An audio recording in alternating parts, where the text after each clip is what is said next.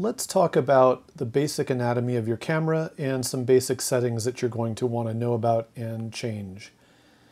If we look at a DSLR, a digital single lens reflex camera, sort of exploded so we can see inside, what you see here is the pathway of light that goes through different pieces of glass inside the lens and eventually passes through an aperture. An aperture is a variable size opening which can control the volume of light entering the camera, much the way the pupil of your eye does. Now after the aperture, that light continues back to a mirror which reflects that light up into a viewfinder. There's a focusing screen about right here, and then a thing called the pentaprism which flips that image around so that we see it right side up and left right correct. Now the issue is though that the mirror is blocking the light that eventually wants to get to the sensor. So when we take the photograph, that mirror flips up and out of the way.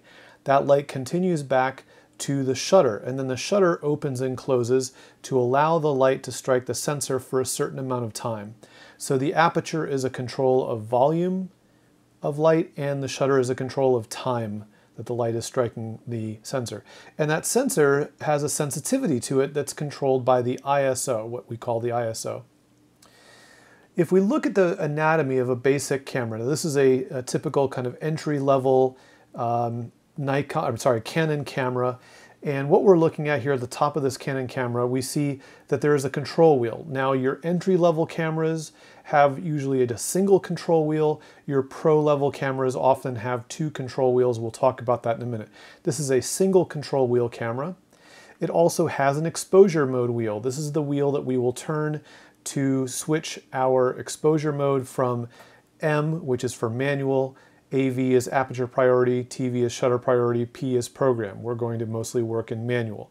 So that's our exposure control wheel. Obviously there's a power switch as well, and in this case there's also a button that we can directly access our ISO. But the main things we want to know about right here, control wheel and exposure mode wheel. If we look at the top of a more entry-level Nikon camera, what we see here is also an exposure mode wheel with the same modes, M for manual, A for aperture, S for shutter, P for program. So these are our exposure modes.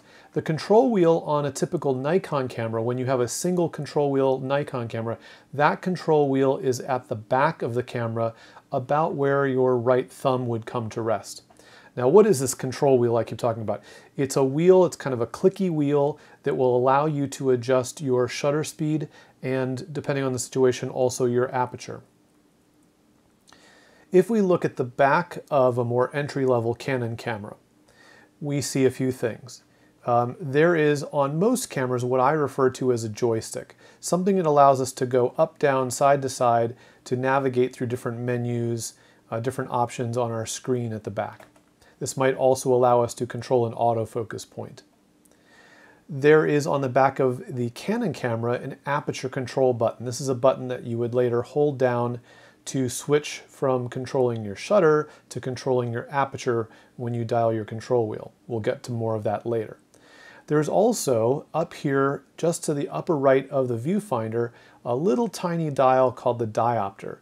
This allows you to focus the viewfinder so that it is sharp for your vision, kind of like prescription glasses. If we look at the back of a more advanced Canon camera, this would be like a 5D Mark II or III, something like that, more pro-level camera, we see a few more things. On the back of this camera, there is a second control wheel. In addition to the front control wheel that we typically find on an entry-level Canon, we also have a back control wheel. Why? Well, the front one will control one control, aperture, the back one will control the other control, shutter speed, perhaps. And then we also have the joystick here. It's much smaller, it's up a little bit above.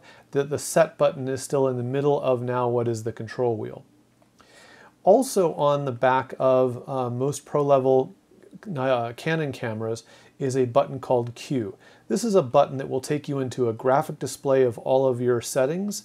Not as complicated as a menu. It allows you to very quickly navigate through different settings using the joystick. Now if we look at the back of a more entry-level Nikon camera, this is something perhaps like a D3400, we find a lot of the same things. There's a joystick that allows you to navigate through menus and graphic display of your controls. The Nikon camera has the control wheel up here at the back of the camera when you have a single control wheel, about where your thumb comes to rest. It also has a diopter, but in this case it's not a dial, it's a little slider that goes up and down. Again, that's to make sure that your viewfinder looks focused for your eye. And then we also have an info button with this little lowercase I icon. This is very much like the Q button on Canon in that it will take you into a graphic display of your controls that you can easily navigate around through your joystick, or perhaps a touchscreen if you have a touchscreen. If we look at the back of a more pro-level Nikon camera, like a D800, let's say, you've got some things that are very common. We have a joystick back here to navigate through things. Here we have two control wheels. You can't see the front control wheel that's always on a Nikon camera, but now Nikon has also at the back, I'm sorry, I take that back. Nikon always has it at the back. It also has a front control wheel in addition to the rear control wheel.